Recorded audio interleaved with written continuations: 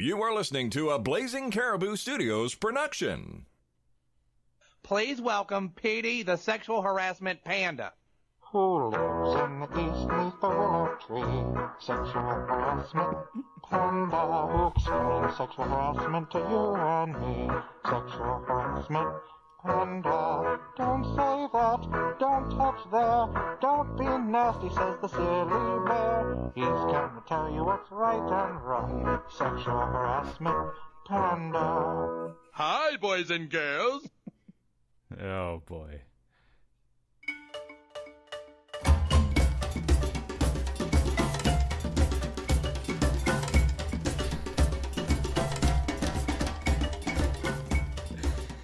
And welcome back to the Varmints podcast, where every week we do a whole bunch of research to educate ourselves and you, the listener, on all things that creep, crawl, slither, fly, jump, hop, and swim on this planet, one animal at a time.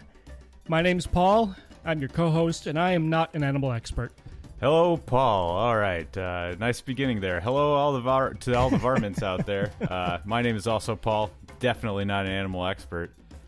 This week we're going to be talking about an animal that, kind of in contrast to a recent episode about foxes who are kind of everywhere, this animal, sort of as a result of human development, has become really restricted to a very small area of the world. Right, it's almost nowhere. Mm-hmm. And that animal, as you heard, is the panda. So let's get right into it. The kingdom of animals is fascinating. Now I'm going to tell you about their behavior and living patterns. So come on! What in God's holy name are you blathering about? We're blathering about pandas this week. I think everybody should know, everybody above the age of 4 years old should know what a panda is. Yeah, that's kind of interesting too, because there's very few pandas in the world, but it seems like everyone kind of knows what a panda is. Everyone has like a panda bear stuffed animal or something like that in their life, so yeah. And technically they're called a great panda, but right. I think just for the purposes of this podcast, because we're just a couple of regular guys, we're just gonna call them either panda or panda bear. That's all right, Paul. You can call me dumb. I'm right there with you. We're not animal experts, right? And the panda is indeed a bear. It's classified as a bear. People didn't know for a while if the panda was a bear or a type of raccoon. Yeah, they actually used to call it a bear cat. In a lot of languages, the words that they use to describe a panda is actually still something along the lines of bear cat or cat bear or something like that. And but yeah. So the red panda definitely looks like a raccoon a lot, but that's kind of not really what I looked into much this week, so I'm assuming we're just going to talk about giant pandas, right? We're just going to talk about great pandas, yeah. Right. And actually, the confusion came about because there was a French scientist a while back, and by a while back, I mean like 120 years ago. Right. He found the remains of a dead great panda, and he thought it was a giant raccoon. Right. But now that they know how to do like genetic testing, they know that the panda is in fact a bear. Right, and they know that the red panda and the great or giant panda aren't very closely related to each other, actually. Correct. Yeah. Great big bear, black and white, big black spots around its eyes. It has a very unique look, and you kind of got to wonder, like, how does that look with the black patches and white fur, other than the black patches? How does that kind of help them in the wild? Like, how did they evolve to look like that? Scientists think that they're black and white so that on the side of a snowy mountain, they can kind of blend in and camouflage, although they really don't have any, other than people, they don't have any natural predators. They don't have anything to really worry about. Well, with the exception of, like, your odd, like, jaguar or something that could attack them and kill them. They're not, like, direct predators. It's just sort of, because they could easily kill a jaguar, but it's not 100% safe for them out there. But, yeah, they don't have any, like, people above them on the food chain or anything. One thing that is kind of cool about great pandas is they have what are called pseudo-thumbs. Right. It's kind of crazy looking, too, because they have 5 fingers, right? And then they have the thumb thing. So it looks like almost like they have like an extra finger or something like that, right? Yes. Mm-hmm. I actually knew a kid who had an extra pinky. Oh, that's interesting. I've never actually met someone with an extra digit. He had an extra pinky on each hand. He was very, very young. He was like 6 years old. and I think he got them removed because they didn't do anything. Right. And people probably thought it looked weird or something, and made fun of him or something, yeah. I think they got rid of his fingers, before he went to school so that he could avoid any kind of, terrible inbreeding jokes or anything like that. Yeah, you know how terrible kids can be in school, so I don't blame him. Yeah. Yeah. But yeah, they use them to eat bamboo. So Right. if you look at the palm of your hand, Okay, and imagine I'm looking that at the palm of my hand. Okay, imagine that you're wearing a glove. It's wintertime now, so you probably have a couple of pairs of gloves, right? Yeah, up here in Chicago, we got about 6 inches of snow on the ground right now. How's it going in Florida? It's like 80. All right. I regret asking, actually, because now I'm jealous. All right. So I'm wearing my mittens. Okay. Yeah. Well, imagine that you're wearing gloves and Okay. you have your fingers in the finger holes, but you don't have a thumb hole. Okay. Well, that sucks. Okay. Yeah. But the palm of your glove, where your hand is wide enough to where you can still move your thumb around and you can still kind of bend it in toward the palm of your hand. Ah, okay. I got you. That's kind of how a panda's paw works. No, that's kind of weird. Yep, and the only thing, imagine the only thing visible is your thumbprint and your thumbnail. I guess, however you could get your food, man, even if you have a bone that can move around underneath the skin like that or whatever, that's kind of creepy. It helps them to eat bamboo. Yeah, so they definitely do like bamboo. Actually, almost the entirety of their diet, except for baby pandas, which, drink their mother's milk, their entire diet is almost entirely bamboo. The thing about bamboo is that it's not really rich in nutrients, so you have to eat a whole ton of bamboo to actually get nutrients out of it. And when I say a ton, it's obviously an exaggeration because they really only eat about 30 pounds a day at the most. That's still a lot. Right, exactly. If you think about that quarter-pound cheeseburger you ate for lunch that you're kind of regretting right now, that's only a quarter of a pound, right? So, 30 pounds of that would be quite a bit of food. So, I ate a Five Guys cheeseburger last week, and it still feels like it's in me. Yeah, exactly. So you can imagine, though, that they're basically just constantly eating in order to get through that 30 pounds of bamboo every day. The thing is they have a specialized digestive tract that helps them out in that in getting nutrients from all that bamboo, right? It's a really sort of short and straight digestive tract, which allows them to quickly digest the stuff that they can digest and get rid of the stuff that they can't digest. And do they ever? Yeah, so as a result, they poop a lot. They poop like 40 times a day or something like that. Yeah, I saw between 40 and 60 times a day. Yeah, so they're just always crapping. You could not get anything done. If you had a bad night the night before and you went to work and you were in the bathroom 5 times that day, you're having a bad day. That's a really bad day. It's actually kind of interesting. A lot of panda's life revolves around its poop because it's always pooping. But if you think about what pandas do when a baby panda is born, the mother panda actually has to every 2 hours or so massage the panda's stomach area so that it's able to poop because its digestive system isn't the muscles aren't really well developed, so they have to help them poop. Oh my. Yeah, and the reason why actually people were able to figure that out was because pandas that were in captivity would die. Well, the reason why they die is because the mother panda always chooses the strongest baby because it usually has twins, and it chooses the strongest baby and has to pay so much attention to that baby that the other baby just dies. So in captivity, they take the weaker baby and they try to raise it, and forever these babies were just dying, and the people that were taking care of the pandas couldn't figure out why. And it turned out that after observing the mother panda massaging the bowels of the younger panda, that was the reason why, is they weren't getting rid of their excrement because they didn't have strong enough muscles. Oh wow, I did not know that. Yeah. And another weird thing too is that they're born with sterile digestive tracts, so there's no bacteria to aid in the process of digesting their food. So what they have to do is eat a little bit of mom's poop in order to nice. Yeah. So pandas, they eat poop. Okay, we're gonna knock a half point off their intelligence meter for later on. Yeah, I did not know that. Put a tick mark there. Can you imagine if you, like, just ate 30 pounds of corn every single day? Oh, no, I don't want to think about that. Yeah. Unless you're in a very, very, very, very small part of China that is not covered in iPad factories. Oh. Dude, that's racist or nationalist or something. Is it? I don't know, isn't it?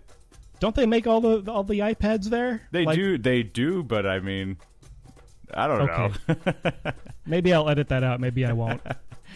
Well, I mean, it's the truth, though. It's a sad truth that, you know, in China they have a lot of underpaid workers that make a lot of electronics that we use in the United States.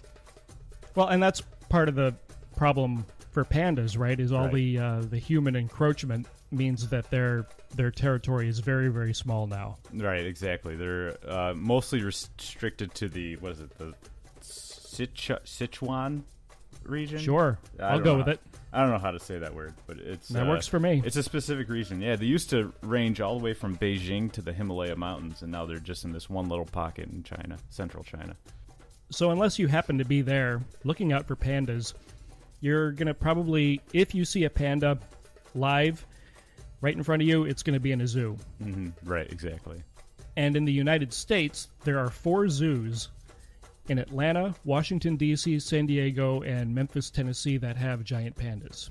Right, so I do know that China doesn't typically anymore, at least, they don't export their pandas. They only loan them out for periods of 10 years. They used to give them as diplomatic gifts, but they don't any longer.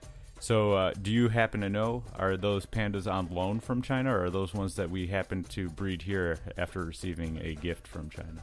Oh, no, they're all owned by China. They're all rental pandas, if you will. Yeah.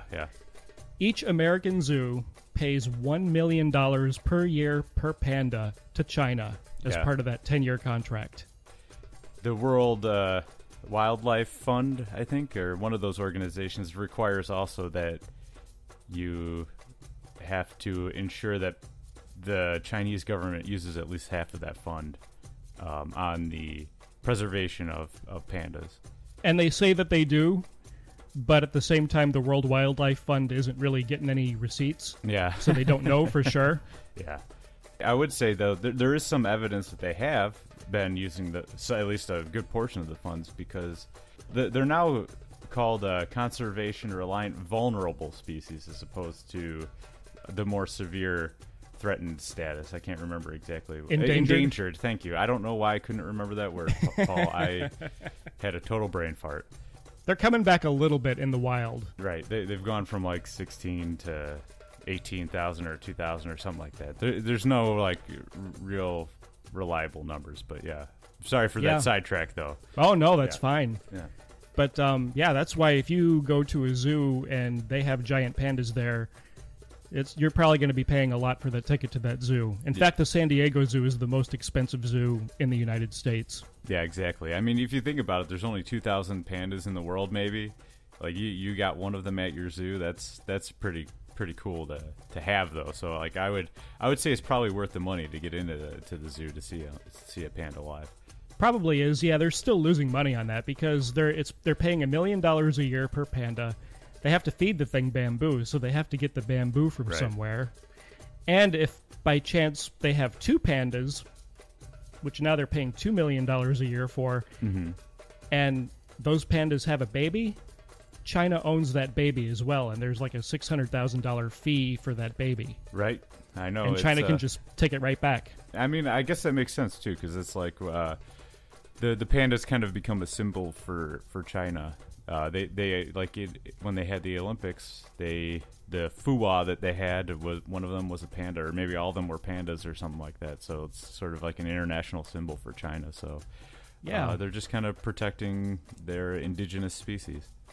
Also, pandas, they look big and cuddly and nice, but they will mess you up. Yeah, so they're typically pretty shy. So in general, they're not gonna start some stuff. But when they do, if you irritate them, they'll just come at you. And like any bear, they can maul you. Oh, yeah, there's a couple of videos on YouTube. One of them is a guy, and it just happened like maybe a year ago, maybe less than a year ago. Mm-hmm. I don't know where in the world he was. Maybe it was China. Hopped the fence over into the panda enclosure and decided that he was going to play with the panda, and it did not turn out well for him. Yeah. You don't want to get in the way of their stuff, man. It's a bear. Yeah, it's a bear. Like, don't just because it looks cute doesn't mean you can go and mess with it, dude. You just exactly stay away. Do you have anything else on any other facts or figures on pandas? No, just remember to mark your checkbox for they eat poop. Duly noted. All right, let's get into pop culture, but before we do that, a word from this sponsor. This is Phil. And this is Carrie. And we're hosting this cool podcast called Brokebot Mountain, a Westworld fan cast, all based on the HBO series Westworld. We had to do something. We were talking about it so much. We needed a venue for our crazy show theories. Yeah, not to mention your fanaticism, and I'm using that word lightly, for Thandie Newton. Should we mention your less than healthy obsession with James Marsden? Shut up, Phil. Shutting up. So, download us each week on iTunes, Stitcher, Google Play, and SoundCloud, and listen to us beyond the range of possibilities.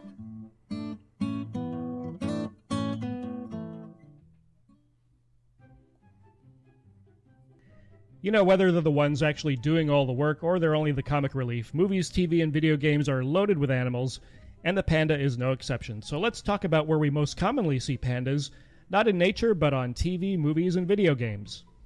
Right, Paul. So my favorite thing in the world is always, as usual, video games. And the one place I always see pandas in video games, lately at least, is in my favorite video game, World of Warcraft.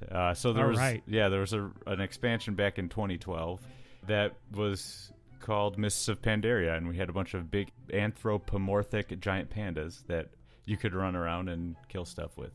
Okay, cool. Yeah. Was it? Now, I thought I'd read that was it. Originally was like an April Fool's thing, like, hey, we're going to come out with pandas, and they expected everybody to go, no, don't do that, and then everybody was like, oh, panda's cool. Well, that's what I read. Is there anything any truth to that? Yeah, so originally, in the original Warcraft RTS, there was a race that you could interact with called, of Pandarians, and they were just kind of this cool, like, little side thing that was in the game. They weren't like a playable race or anything like that. And people thought they were pretty cool. Like, they had, like, a cool look to them. Like, they had, like, this sort of Asian aesthetic that kind of was like a throwback to older Asian culture that was really neat to see in a video game. Later on, they had a habit of doing these April Fool's jokes every year of showing like something that they could add in. Like one year it was like a Guitar Hero type play mode and stuff like that. There was one year where it was indeed Pandarian that they were showing, and instead of everyone being like, "Wah," everyone was like, "Whoa, cool! Really, you should really do it." Yeah, so yeah, that is pretty accurate. But yeah, it was a cool addition, and the monk race monk class that they added with it was pretty cool. But that was my probably least favorite expansion. Kind of a little bit of good with a little bit of bad, right? A little bit of yin yang there. I play Heroes of the Storm occasionally, so that's the only reason I'm familiar at all with anything World of Warcraft related. And so in that game, there's Lily. Right. And who's the other? Don't they have Chen Stormstout? There you go. Yeah, there's Chen. a if you play the Horde side, there's a quest in the Barrens where I don't know if it's still there since they did the revamp of the Barrens way back in the day, but there used to be a quest in the Barrens where you'd pick up one of Chen's kegs, and you would have to like track down some other of his stuff or whatever and give it to some guy in Ratchet, and it was pretty cool. Cool. Yeah, in Heroes, I think Lily is a healer and Chen is a tank. Yeah, sounds about right. Other pandas in pop culture, of course, the DreamWorks movie Kung Fu Panda. Right. So I have to admit, I've actually never seen this movie. Oh, it's a good movie. You'd be surprised how good it is. Didn't it have Jack Black doing one of the voices or something like that? Jack Black is the panda. Yeah. Angelina Jolie is one of the characters. Dustin Hoffman is like the old Grandmaster that has to train him and teach him. It's a good movie. Yeah, I love all those guys. I just, never sat down and watched it. I don't know. it's one of those. It's the classic storyline where a guy who's sort of a schlub is the chosen one. You know, So for there's some like, reason. Yeah, so there's like a call to action. Yeah, the call to action. He's the chosen one who's eventually going to save the village. And then he has a mentor that helps him like go through the... Yeah, he's got the rigorous training, and he's not that good, and people around him are like, is this guy really the chosen one? And he has some little personal hang-ups that he has to overcome, but Right. in the end, I don't want to spoil it for you. No, it's a good movie. He winds up being the chosen one, and he saves the day and saves the village, and of course it's going to wind up like that. It's a kid's movie. They're not going to have him fail and die at the end. Well, why not? I got it. You know what? Good question. Teach these kids some reality. Yeah, this is real life, man. Sometimes you just fail and die.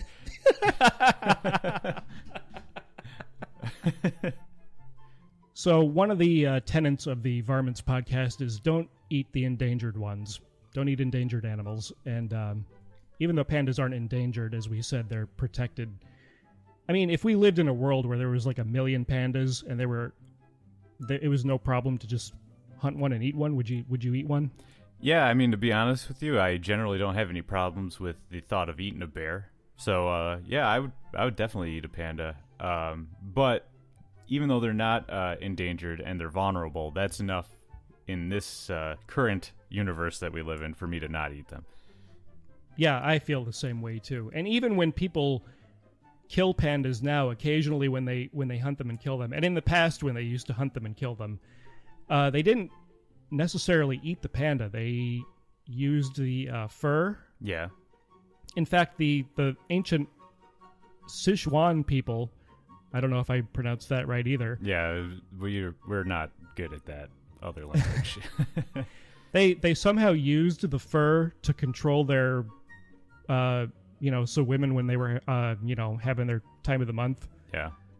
I don't know if maybe they were using like panda fur tampons? I don't know. Yeah, I would imagine it was probably just more of like a padding that they would use to soak up. Like a pad. There you go. Yeah. And then they used panda urine to melt accidentally swallowed needles. I did hear about that, and I thought that was very weird, and I would just try to not swallow any needles ever because I don't want to be drinking panda urine. I have so many questions about that. Was needle swallowing a problem? That's a good question. Was it a problem? So much of a problem that you had to figure out a method of eliminating the needle from your digestive system? And then who was the guy that was like, let me drink this panda urine? Maybe that'll help. There's a way that the body gets rid of the needle so that you can actually recover the needle and clean it off and use it again. Oh, no. Well, I mean, if you needed that needle really bad, you don't have to drink panda pee. Yeah. So many questions. I'm I would not eat pandas. You know what? Actually, if they were more common, I would probably eat them because they have a really clean diet, right? Right, yeah. They're not out there eating dead things. No, it's just bamboo. Although, just bamboo. When they're young, they eat a little bit of mom's poo. Oh, yeah, and you know what? I had to knock off a half a point for that, for the intelligence thing. Yeah, so how intelligent would you say they are, Paul? If you Google, are pandas smart or dumb, you get like 400,000 results. Right. And there's people who will say that pandas are really, really smart, and there are people that will say that pandas are really, really dumb. Yeah, so you can get a little bit of the Google confirmation bias. Yes, definitely. And I think that the difference seems to be that the people who think that pandas are really, really smart are talking about wild pandas, and the people that say that pandas are really, really dumb are talking about captive pandas in zoos. Right. So, I will... On a scale of 1 to 10, probably give the captive pandas like a 1.5 and the wild pandas like a 3. Because they just don't seem that bright. Right, exactly. So all the things I've watched of both live and captive pandas haven't made me feel like they were actually particularly that intelligent. And given the calorie requirements to have a really high-functioning, intelligent brain, and the fact that it's hard to get those calories from bamboo, in fact, you have to eat so much that you crap 40 times a day, I'm going to go ahead and say just generally pandas are probably a 2. Yeah, okay. That's about what I have, too. Like, if you average it out, they're about a 2. Right. I am going to go ahead and say that, just as a final thought, and I'm not trying to be edgy, I'm not trying to be any kind of, I'm not trying to make anybody mad. I like pandas just fine. I don't think anybody should shoot them. I don't think anybody should mistreat them. But I think they probably should be extinct. The ones that are left over, the ones that are in zoos, the ones that are in the wild, treat them well, make sure they're alive, if they breed, if they make more little pandas, great, but stop dumping so much conservation money into these things, Yeah, I think if you're talking specifically about the money, I do think that there's probably better uses for the money. But I think China is kind of coming from the point of view of like this is a national symbol and we're trying to preserve a national symbol, right?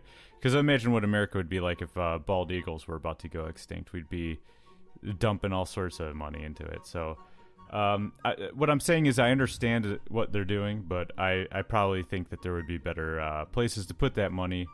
But the guys that are there, take care of them. Maybe don't spend so much effort in trying to get them to mate, like making panda porn for them and stuff like that. I read about that. Yeah. Panda porn. Yeah. I think that's also why I rated captive pandas so low on the scale of intelligence, is because in zoos, people will show them panda porn, and they still can't figure out how to make babies. They even give them Viagra, and it still doesn't. They still don't, mate. That's crazy. A 15-year-old kid who lives in the South and it probably listens to like a lot of Insane Clown Posse music and, sits in his basement all day and makes cruel YouTube and Twitter comments. That guy knows how to make babies. We don't want him to make babies, but he knows how to make babies. Pandas haven't figured it out. Right. Yeah. But that's why that's why there are 2 on that scale, man.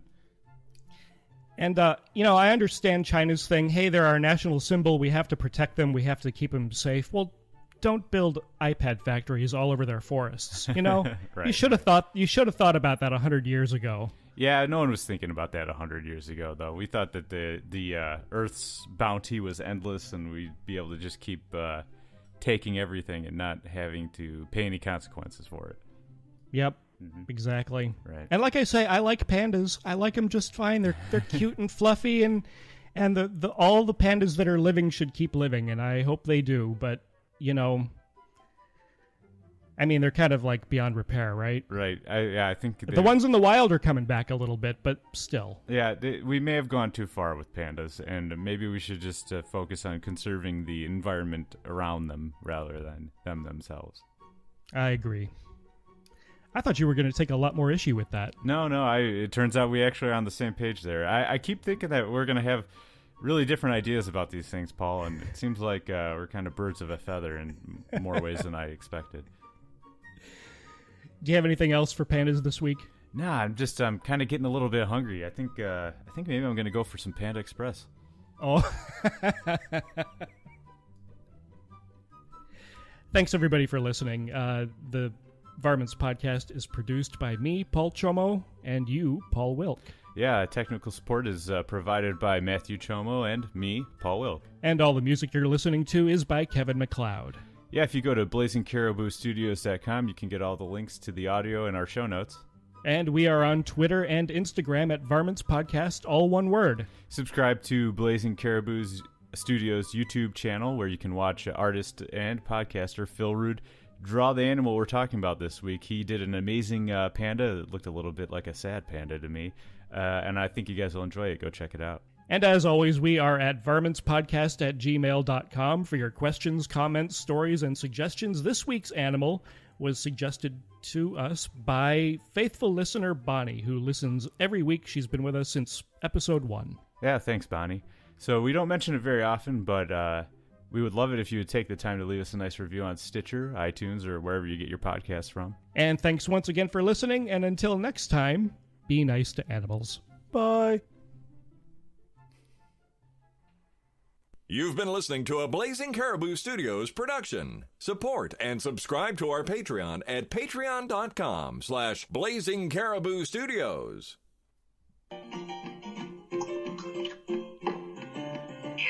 you lily-livered, bow-legged varmints care to slap leather with me? In case any of you get any ideas, you better know who you're dealing with.